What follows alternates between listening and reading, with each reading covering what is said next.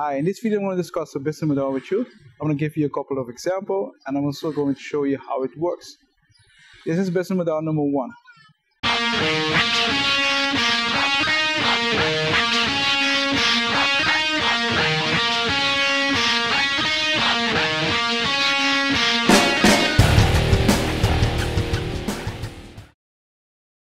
Hi, in this video we're going to talk about business model number 1. I'm going to explain to you what it is and how you can use it. I'm also going to show you how it works. So let's begin. Just remember, if you have questions about this business model or you don't understand anything, contact me. Okay, the thing is, with business model number 1, you need to keep a couple of things in mind.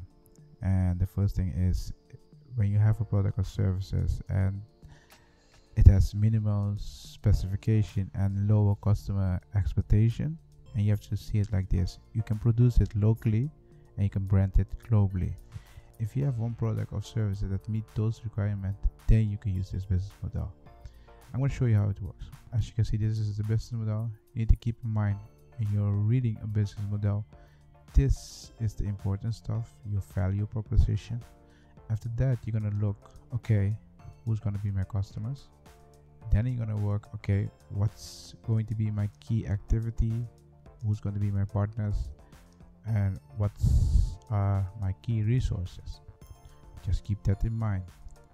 Another thing that you need to keep in mind is, what are my costs and what are my revenue? I'm going to explain all this in a minute, but let's start up front with the value proposition. As you can see, this is a value proposition. If your product is simple, small and cheap and you can produce really fast, then you have value. Your customers need to have minimum specification about your product or services, and you can see it like this: when you sell it, you need to sell a lot in order to make a lot of revenue. The thing about this, and the thing why this has a lot of value, is that when you go to the customers, it's an easy product that the customer can buy and they can use it. You're thinking about, okay, what kind of product do I need to think about? Think about the computer, think about the cell phone, think about things that you really need to buy fast and it's cheap.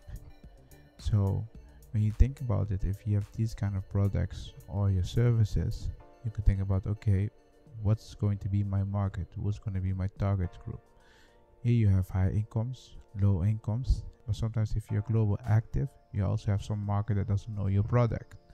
So if your product is small, cheap and simple, you can sell it to the high incomes and also to the low incomes, because the customer has lower expectation. And the channels that you can sell it depends what kind of product you have and where you're going to sell it. But your key activity is going to be like, how can you make sure you can produce as much as possible for the low cost? That's the only thing that you need to focus on. You just need to think about, okay, how can I get key partners in order to produce my product or service for a low cost? So the cost has to be really low, so in order for you to sell your product. Let's go and look at the revenue and the cost.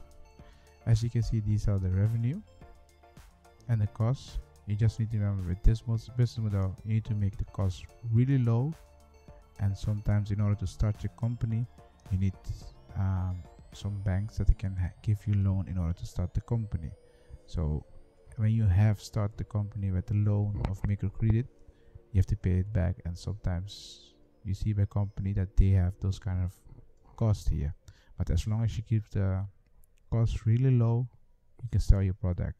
And most of the time you're asking yourself, okay, why should I get a loan? Because it's about product. You need most of the time to buy products in order to sell them, and that's why you need to loan in order to buy a lot of computers in order to sell them. Let's talk about the revenue. The thing is, the more you sell for low price, the more revenue you get, and that's the thing about this business model. This business model is, if you have a product that is simple, small and cheap, you can produce it really cheap, the cost is really low, you can sell it. If you have those kind of product, you can use this business model. Just need to remember, if you meet the criteria, if your customer has low expectation, then you can sell this product. If you have to see it like this: if your customers have lower expectation, you can use this business model because you can sell it to high-class customers and also to low-class customers. Examples of companies that are using these business models are phone companies, car companies, car dealers, and computer companies. Those kind of companies are using this business model, so they buy the product in order to sell it, and they need to sell a lot in order to make a lot of revenue. If you have questions about this or anything related to this business model, feel free to contact me.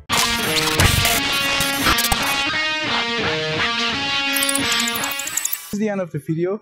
In this video, I discuss the business model with you. If you have questions about this business model, feel free to contact me.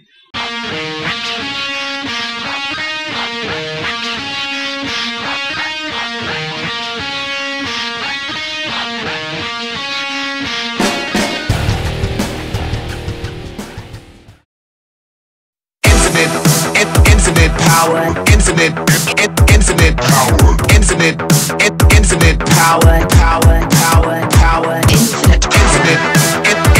power, infinite power, infinite power.